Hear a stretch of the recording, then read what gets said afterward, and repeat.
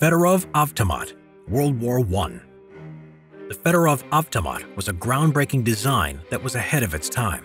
Developed by Captain Fedorov first as a semi-automatic rifle and then as a fully automatic rifle, the Fedorov Avtomat was submitted to trials in 1913 and was finally adopted in 1916. The Fedorov Avtomat was a select-fire, closed-bolt rifle that had a rate of fire of 400 rounds per minute and weighed 9.7 pounds. It was chambered in the Japanese 6.5 by 50 Arasaka cartridge, which was plentiful instead of its own specific cartridge as first proposed to cut down on development time. It was not deployed like a battle rifle or assault rifle as we would imagine today, but as a machine gun. It was issued to teams of a gunner and an ammo bearer.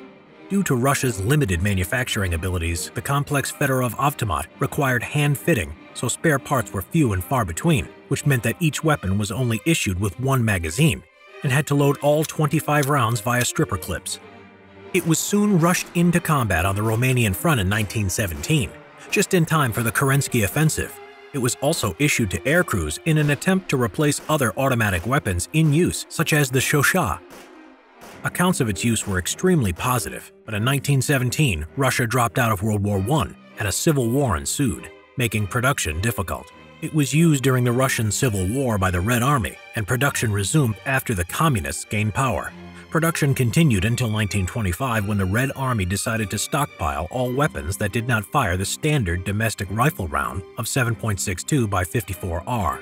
However, this was not the end of the Fedorov Avtomat's usage. During the Winter War against Finland in 1939, the Red Army reintroduced the Fedorov Avtomat due to a lack of automatic weapons.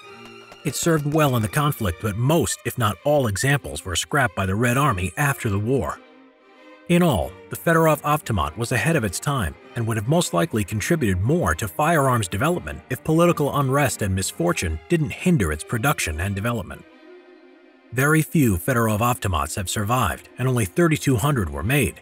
Some historians classify the weapon as the world's first assault rifle, while others describe it as the assault rifle's ancestor.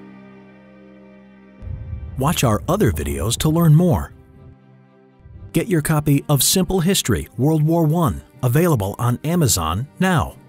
Thank you for all your support on the Simple History YouTube channel. If you enjoy the channel, please consider supporting us at Patreon.